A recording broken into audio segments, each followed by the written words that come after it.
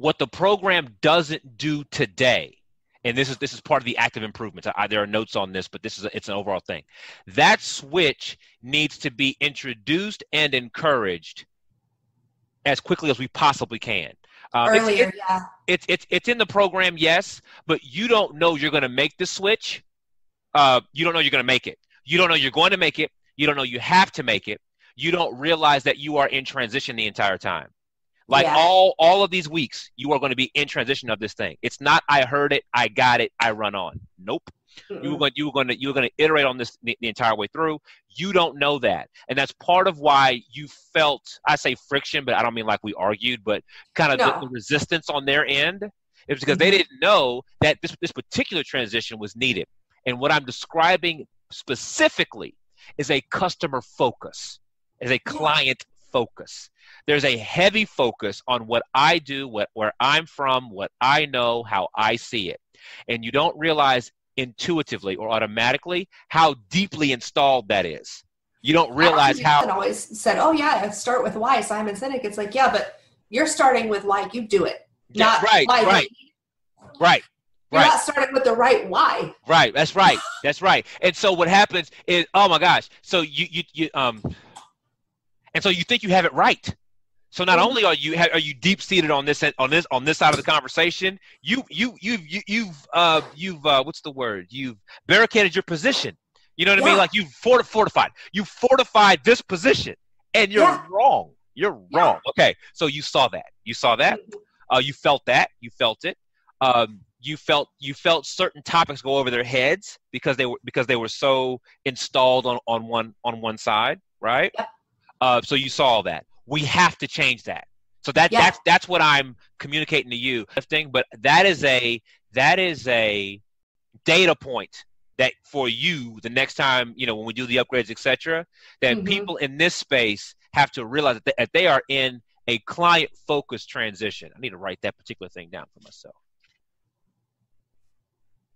You are in a client-focused, better words later, transition. But you don't know you're doing that. You don't realize how deep-seated you are in your own expertise.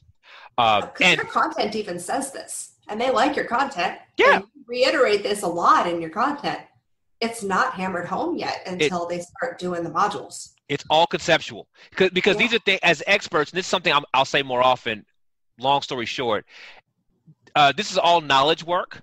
Right. So, we do our work, our heavy lifting up here. So you learn to trust how you think through things. It's how you get paid. It's how you eat. But there are some thoughts in here are right on target. They're excellent. Some in here are off. There are a few degrees off, and you can't tell the difference because you've been trained to trust how you operate here. So there's some separation that has to happen. We have to appreciate that some things you have right, some things you have wrong.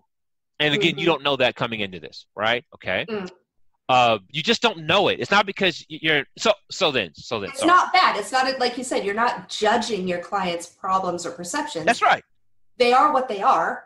The ones that need to be fixed, you're going to fix because that's your job. That's right. That's right. It doesn't make them a bad person, and it doesn't make them dumb. That's why they're your client. That's why they're here. That's why. That's right. That's right. There was an important point to make about that. Okay. So what happens? What happens when you trust your intellectual nature is you believe that understanding is comprehension. You believe that because I heard you, I fully understand it, right? Because it all happens up here, and then someone says, "Do it. Do 10 push-ups," and then when you lay on the ground, you go, "This is strange," right? Because now we're not discussing push-ups. Now you must do the push-ups. Now you must actually breathe while you push. Like, it's a different experience. And so now I'm saying, well, you should focus. You should be client-focused. You should whatever, solve a problem. And now I'm saying, do it. What's the problem? It's going to hurt, and it's going to hurt. And right? And you saw it. You felt it. What is that problem? Is that the problem? How do I see the problem? What is the problem? We did a whole train of thinking, get down to, but what question were they asking? But what question was she or he asking? I'll say, I don't know. Bingo. Yeah. So all of your effort in how you grow your business is selfish. It's all from your perspective. And this is just more profitable if you do it from their perspective.